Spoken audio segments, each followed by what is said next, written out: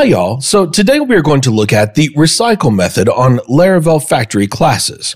Now the recycle method is very useful because it basically ensures that a single instance of a model is recycled or reused for all of the relationships created by a related factory.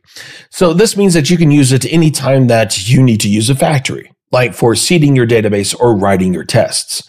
So let's jump in and see how it works. I have an application here where the idea is that we will create invoices and send them to companies.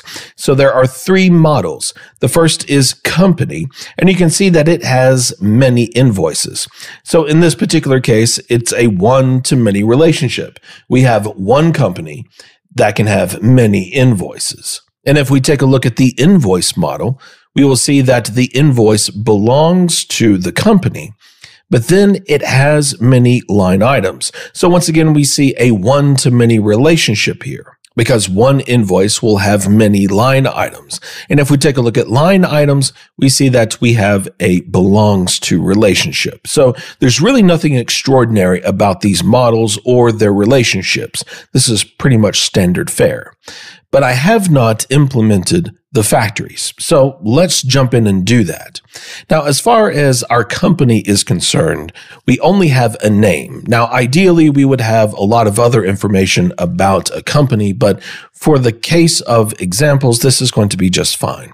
So we will set up a fake company name for the company, and that's going to be fine for that factory. Now, the invoice factory is where things start to get a little interesting because now we need to set up the relationship between the invoice and the company.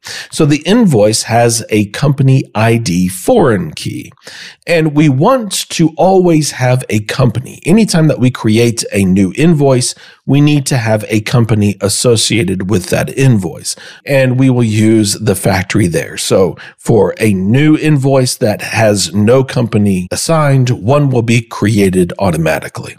And we will essentially do the same thing for the line item factory.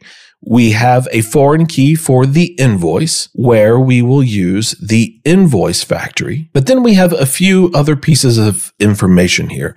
We have a description for the line item. And once again, we will just use some fake text. But then we will also have an amount. Now, this is in currency, so we're going to have 2 decimal places. And then let's also set a minimum and a maximum value. So let's say that the minimum can be 2, the maximum will be 5,000. And with our factories in place, now we can start using them in our tests. So let's hop on down to our test and let's start with a test that says that a company has one invoice. The idea being that we will create an invoice and we will be sure that the company associated with that invoice just has one invoice. Now, of course, we could do that very easily by just using the invoice factory, because anytime that we create a new invoice, it is going to have a company automatically created for it. It's just that to actually perform the test, it's going to look a little weird because we have to use our invoice and then we have to get to the associated company and then go back to the invoices so that we can count them, and we want that to be 1. Now, of course, we could do that a lot easier, which we will do here in a moment, but let's be sure that this test is going to pass. And sure enough, it does. So ideally, we would create our company first so that then we could set up the relationship between the company and the invoice. So let's start by creating that company. And then whenever we create the invoice, we could go ahead and set the company ID for the invoice is equal to the ID of our company. This is going to simplify the actual test so that we don't have to use the invoice to get to the company. Now we have the company. So we can run that test again, and that should pass as well. It does. But this is where the recycle method can be very useful because now we don't have to set up any kind of relationship using attributes.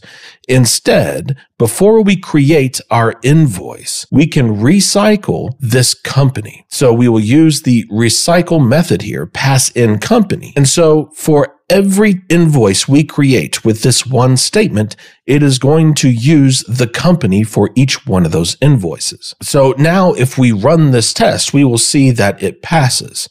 But let's do this. Let's make it fail. Let's say that we want to create 10 invoices, and all of those 10 invoices will be related to the one company that we created. And in this case, it's going to fail because we have 10 invoices instead of one. Now, let's write another test, one where the invoice total is 2276. Now, our invoice currently has no idea how much the total is, so we're going to have to implement this functionality. But we will start by creating an invoice. We don't necessarily need to actually explicitly create a company here because the company is irrelevant to this test. We definitely need an invoice. And then we will have our line items. And let's keep this simple and have just 2 line items. And as we create these line items, let's go ahead and specify the amounts. So the amount for the first one, let's say that it's going to be 150. And then the amount for the second, that would be 2126. And then here we will call recycle, because we want to recycle the invoice that we created. And then finally, we will create our line items. And then let's say that we expect that the invoice total will be 2276. So let's go to our invoice model and let's start implementing that attribute. Now let's start with a failing test, and we will start with by simply returning 0. And if we run this, then of course, this should fail. We should have 1 passing and 1 failed. So great, that is expected. But let's implement this now so that we will return, we'll use the line items, and we want to reduce them to a single amount. So let's have a closure where we have our accumulator and each line item, and we will simply return the accumulator plus the items amount. But let's also initialize this whole thing with 0. So that makes sense to me. You're adding up all of the amounts, and yeah, that should be fine. So let's run the test, and we should see that both of those pass. Now, there's another way that we can use the recycle method, and that is by passing a collection of model instances. Let's take a look. So let's copy this test. And instead of testing the total, well, we're just going to be sure that the total is not 0. Because instead of creating just 1 invoice, we are going to create 10. And this is going to give us, of course, a collection of invoices that we can pass to the recycle method.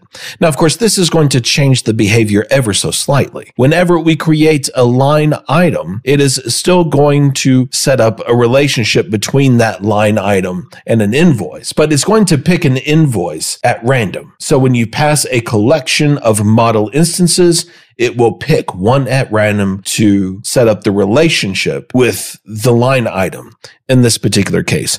But it's going to be a little bit different. Since we are creating 2 line items, that means it is going to pick 2 random invoices. So for each line item that we create, it is going to pick a random invoice to set up the relationship for that line item. That means that we can write something like this, to where we will pick an invoice from our invoices where the first total is greater than 0. And then our expectation is, of course, going to change. We expect that the invoice total will not be 0. So remember, we have 10 invoices. And while it's possible that one invoice will have a total of 2276, chances are we're going to end up with 2 invoices that have 1 line item each. But it really doesn't matter which one that is, as long as an invoice is not 0. So